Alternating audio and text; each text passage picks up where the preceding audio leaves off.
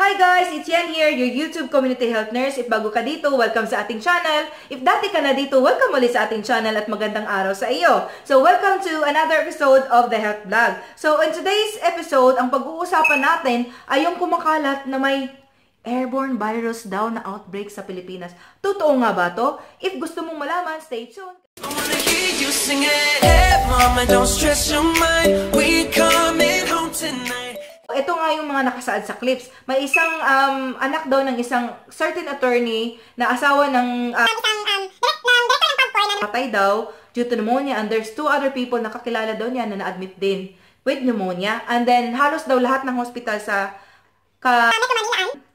Metro Manila ay puno daw ng mga pasyente na with pneumonia. So actually may ibang tao na nababahala at nag-worry guys sa kung totoo nga ba itong chismis. So, of course, kailangan natin i-verify ang ating nasagap na balita bago natin ito i-vlog. So, ayun na nga.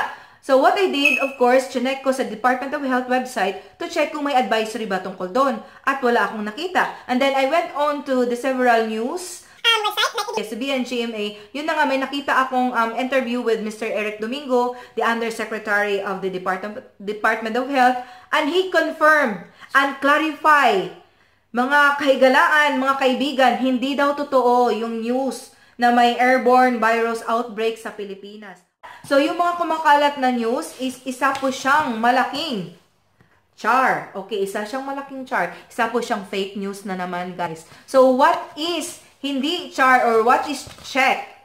Okay, what is check is, oo, totoo na there is a lot of incidents ng mga trangkaso or flu. Kasi, bakit?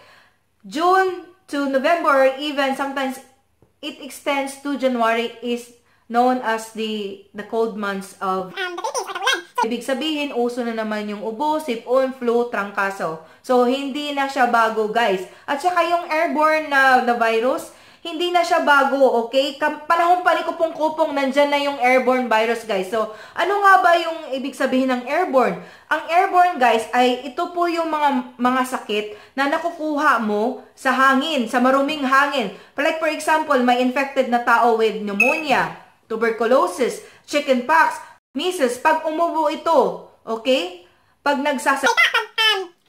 kahit malayo ka, guys, okay? Kahit more than 1 meter or 1 feet, pag naihalo po itong virus sa hangin or sa dust, at pag na-inhale mo to at dumapo sa'yo, may tendency ka na mahawaan ka ng mga airborne viruses na ito. So, okay? Klaro. So, yung airborne viruses din, isa po siyang malaking char, guys. Kasi matagal na po siyang inexistent. Okay? So, ayun, para sa ating guys. However, Mr. Eric Domingo and even the Philippine Society of Microbiology and Infectious Diseases, nagbabala po sa ating mga publiko to practice good hygiene. Kasi even if your flu or your trangkaso is a very simple na nasakit at madaling malunasan, yung komplikasyon na nakaakibat nito kagaya ng pneumonia is maaari po siyang ikamatay. So, ano nga ba yung trangkaso or flu sa Ingles? So, ang trangkaso, guys, is a very common sakit sa Pilipinas at it's very contagious at lubhang nakakahawa, ibig sabihin. And isa po siyang uri ng infection sa iyong upper respiratory tract, which includes your ilong, your throat, or yung lalamunan mo, at saka yung baga. Actually, yung baga mo is hindi na siya upper respiratory tract, but it's part of the respiratory tract. Okay, so, which is caused by the virus, ang pangalan po niya is influenza. So, siya po yung causative agent ng ating trangkaso. Or flu, guys. Lalo na yung mga bata nag-iedad 12 years old below, or lalo na yung mga bagong panganak, at saka yung mga senior citizens natin, guys, yung from 65 years old and above, sila po yung mga tao na madaling mahawaan nito, at saka yung mga pasyente na immunocompromised, yung mga may cancer na pasyente, may mga leukemia, may mga sakit na HIV, yun yung mga tao na immunocompromised, so madali po silang mahawaan ng flu or trangkaso. Ayun, so anong-ano nga ba yung mga sintomas ng ating flu? So, ang mga sintomas ng flu is usually lumalabas siya 1 to 2 days after ikaw mahawaan ng virus or malanghap yung virus. So, unang-una magkakaroon ka ng lagnat. So, you will usually have very high fever, some degrees Celsius. And then next is, you will have panlalamig sa katawan or chills. Nagkakaroon ka ng chills. And then, masakit yung kasukasuan mo, body aches. Masakit na lang lahat ng katawan mo. Ayun. And then, usually, may ubo ka, may sipon, nakaakibat. And then, of course, you will have your black nose, yung barado yung ilong mo, clog yung nose mo, and then you'll have headache. And then, sometimes, may mga taong nagsusuka. And it's very common as well sa mga kabataan, may diarrhea, yung mga, usually this happens sa mga bata. And then, hydration as well, okay? And then, so, yun yung mga sintomas ng ating flu. But you have to be very careful. You have to check if it's only flu, guys. Yung sintomas na ito is pareho din ng sintomas ng inyong dengue at saka typhoid fever. So, you have to check with your doctor if ordinaryo lang ba na trangkaso or flu meron ka. Kasi malay mo, dengue na pala. Kasi pareho lang po yung sintomas nila, guys. So, you have to make sure and clarify things. So, bago ka mag-self-medicate, kaklaruhin ko, hindi po maganda basta-basta na lang mag-self-medicate, guys. So, paano mo makukuha ang flu or trangkaso? So, makukuha mo ito, guys, sa paglanghap or through airborne or droplet ng virus galing sa infected na pasyente or tao. So, pag na-inhale mo to, when they cough, sneeze, or talk, ganyan makukuha mo. At saka direct contact sa taong mismong may sakit. So, if nakipagyakapan ka, nakipagbeso-beso ka sa taong may sakit, so, there's a big tendency na mahawa ka. And another thing, when they cough or sneeze, pag yung virus na yun nag-land doon sa telepono, sa cellphone, sa keyboard ng laptop mo, or sa doorknob, if nakigamit ka ng kutsara, tinidor, plato, or damit ng taong may sakit na yon, there is a big tendency na mahawaan ka. Yung virus kasi na ito is self-limiting. So, kahit wala kang i-take na gamot, after 7 to 10 days, mawawala po siya kasi self-limiting yung virus. So, there's no point if you will take antibiotic kasi viral yung causative agent ng inyong flu or yung trangkaso mo, guys. So, antibiotic is for bacteria, hindi po for virus. So, wala siyang effect, okay? Yung approach ng treatment natin dyan is also fever. So, ilalagay ko dito ang ibig sabihin ng acronym ng fever ko, guys. So, first is fluid replacement. Kasi, if you are going to have like high fever, of course, dehydrate ka kasi sa sobrang init ng katawan mo. So, you need loads of fluid replacements. You take a lot of fluids, a lot of healthy juices, guys, during this time na may trangkaso ka. And then next, E stands for easy to digest food. So, lalong-lalo na pag may trangkaso ka, wala ka ring ganang kumain, di ba? Wala kang ganang kumain. And then, this is matagal na tong gamot ng mga nanay or even some doctors will advise you this.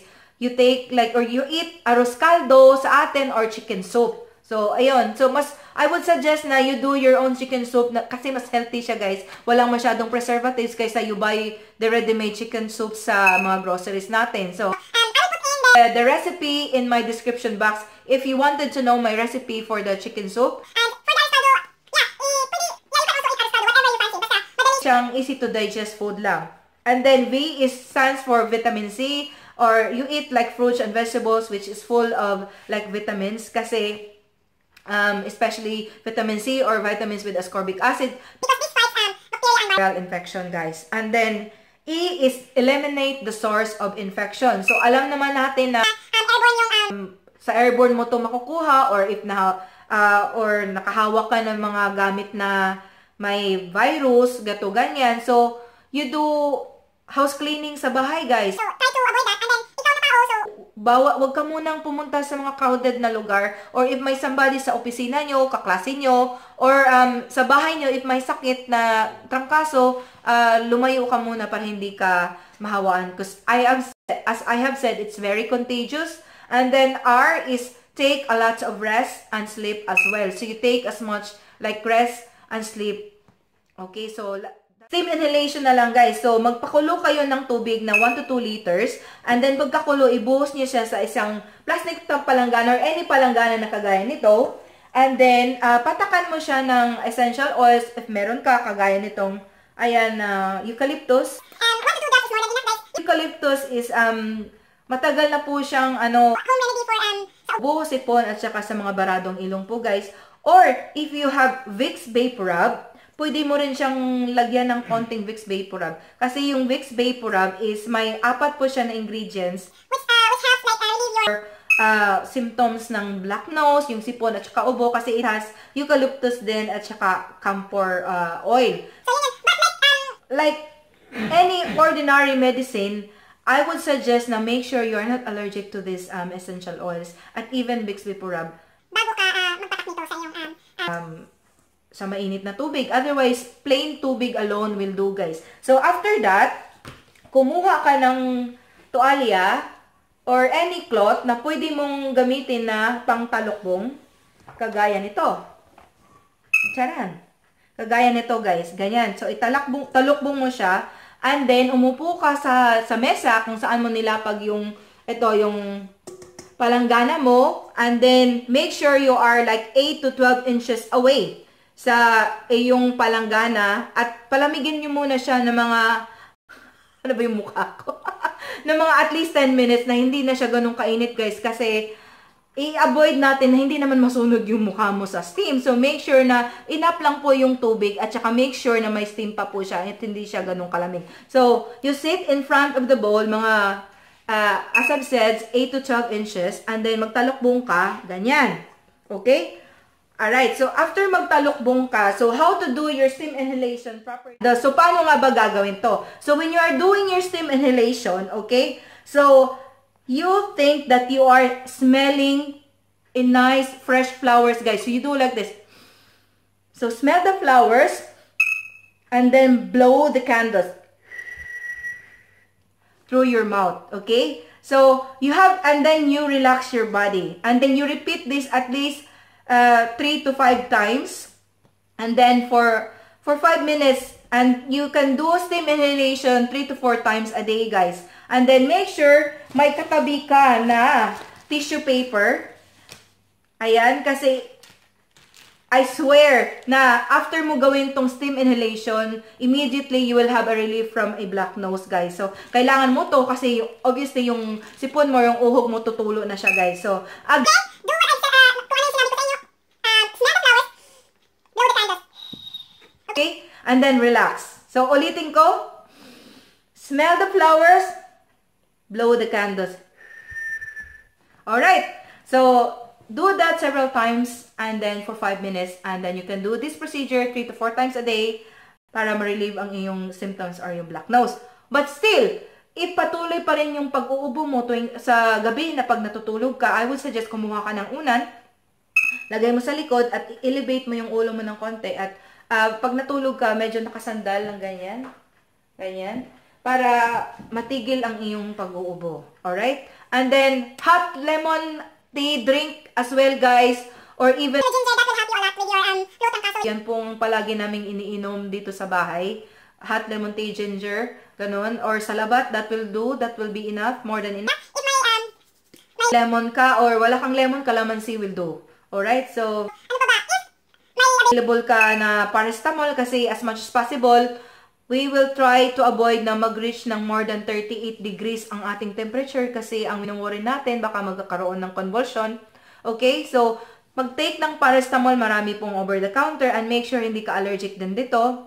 And paracetamol lang for adults every 4 hours. Okay? And then for the kids, especially 12 years old below, syrup will do every 4 hours as well. Basahin nyo lang yung nakaakibat or nakalakip na drug literature or yung leaflet na nasa loob ng box ng syrup kung yung exact dosage, guys. I would suggest na kahit sa mga bata, wag magbigay ng aspirin to avoid the Reyes-like syndrome kasi ito.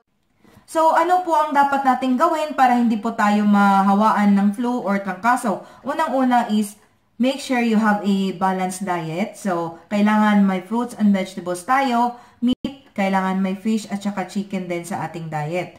Second is, you practice good hygiene. Third is, do hand washing, very important.